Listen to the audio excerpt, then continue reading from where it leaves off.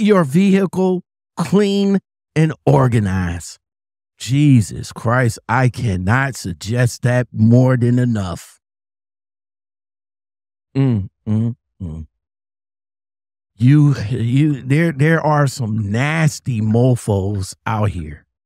Not just plain nasty. What's up, YouTube? Welcome back to Breaking Truckers. That's all of a sudden at age, what, 60? He's just gonna break bad? So let's get into it. So you're here, you decided, you did your homework, you did your due diligence, you did your research.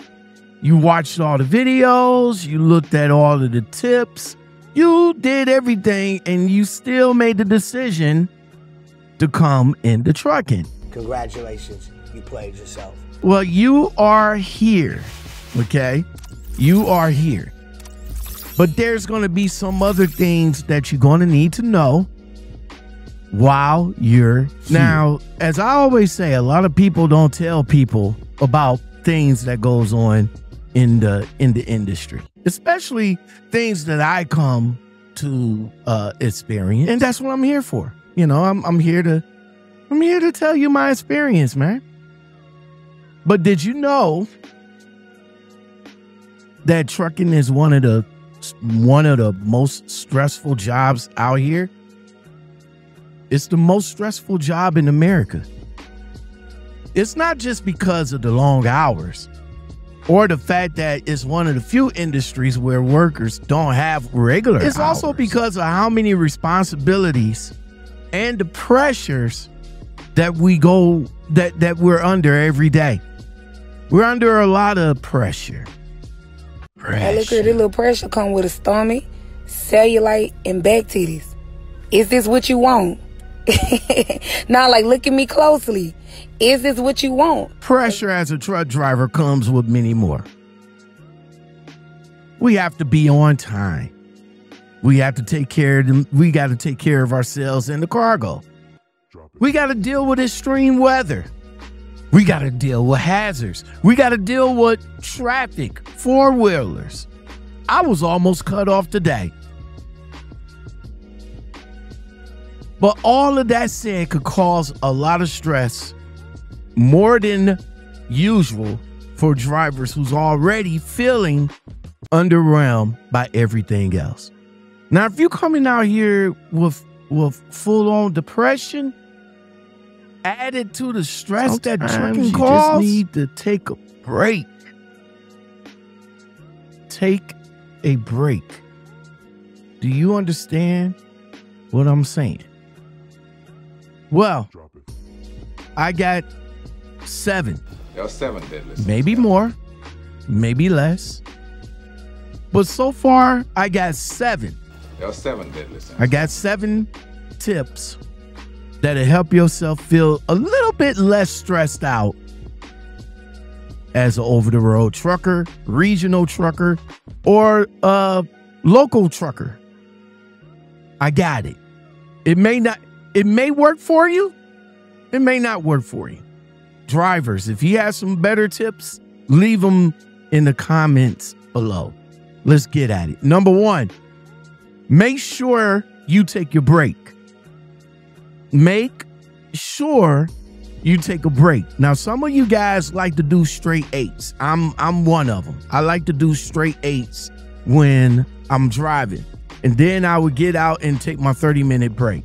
Some of you like to break it apart. You know, sometimes y'all might take a break after 4 hours of driving. Sometimes you guys might take your straight 8s. Some of you guys just probably want to break every minute you get. I'm just saying. But definitely take your 30-minute break and try to get out and walk and stretch if possible. All right? Some people say 3 hours. Some people say 2. I say 4, you know, just to stretch your arms and your legs and to get the blood flowing once again. Mindfulness meditation. Yes.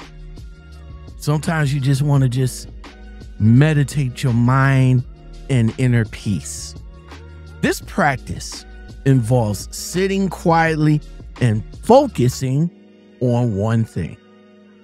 All right. One thing at a time, by the way. It can help you learn to let go of a lot of worries that aren't helping you right now. So when you're back on the road again, you won't be distracted by them. Take your time, turn off the lights and just sit in a quiet place just to get your zen back. Schedule some time each week, even if you are on the road, to get away from the truck. Now, a lot of TikTokers like to influence you to get out here, to get in the truck, live in the truck, do things in the truck. It's all about the trucking, trucking. That's what they expect you to do. That's what they want you to do. That's what they think you should do. But no, you should take, when you do things like on your 34s, you should take an Uber and get away from the truck stop to decompress. Go sightseeing. Go travel the cities that you're in. If you're in Dallas, put in a truck stop. Go to downtown Dallas, downtown Houston, downtown Atlanta, downtown Miami. Just get away and enjoy yourself. It can make all the difference for you, your mental health, and your well-being. Stay hydrated. Drink plenty of water. That will keep your body functioning at its best. Put a wedge of lemon in it for flavor and a bit of energy. Stretch and exercise regularly to increase your blood flow and reduce muscle tension. You can do this inside of your truck. I prefer getting outside and do it. You can get a full body stretch. Stretch them bones, get them working, get the blood just circulating throughout the body. You can do that. Keep your vehicle clean and organized. Jesus Christ, I cannot suggest that more than enough.